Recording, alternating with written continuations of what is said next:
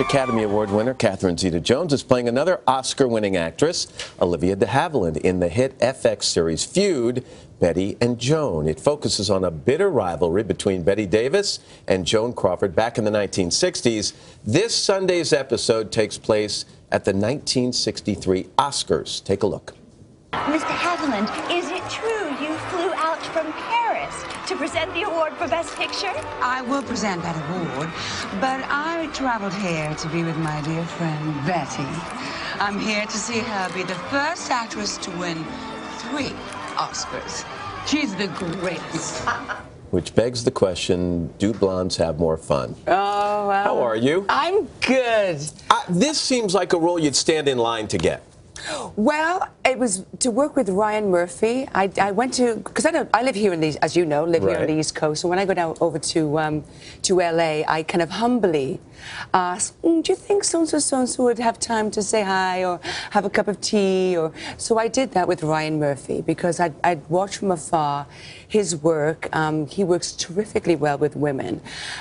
So anyway, he said, yes, please come. And we had a great meeting. And he said, darling, you have to play Olivia. I went, in what? In Feud.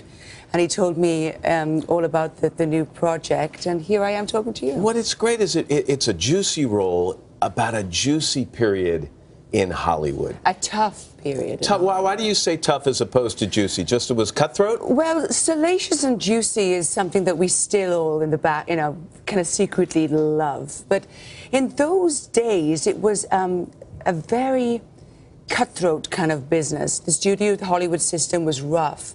My father-in-law, Kirk Douglas, I spoke to him about it, and he said it was tough for us guys. It was really tough for those women because they were pitted against each other.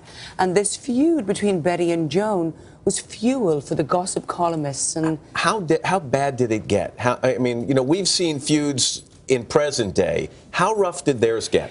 Theirs got really rough, and this episode that airs on Sunday, you can't write this, Matt. It's given that it's fueled by by the head of hoppers of the time, but it's genius. But you can't write it. It's amazing what goes on. And could you imagine if that feud had played out in today's world of entertainment shows around the clock and social media?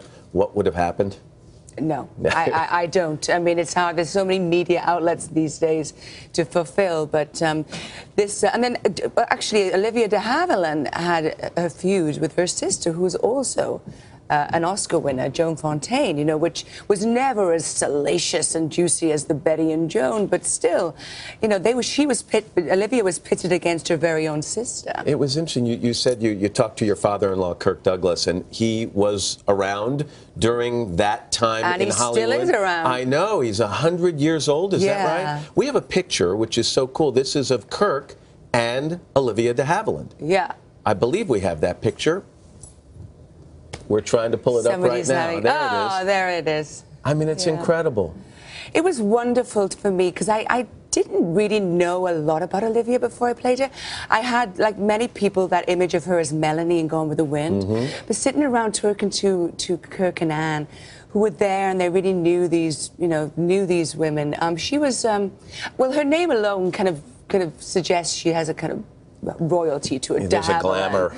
But she was tough. She was. She went up against the Hollywood system. She won 2 Oscars, removed herself from the rat race of the Hollywood system, and married and lives and still lives in France. So she's a real fighter. I love. We were talking in the commercial break, and I said, "How's raising a couple of teenagers?" Because I'm doing the same thing. And your first thing was, "I love it." I love it, Matt. I love it. I love it, and I'm still waiting for. I was kind of preempted those whole roll your eyes teenage years. I love it. I just love the kind of freshness and the it's also exciting to me.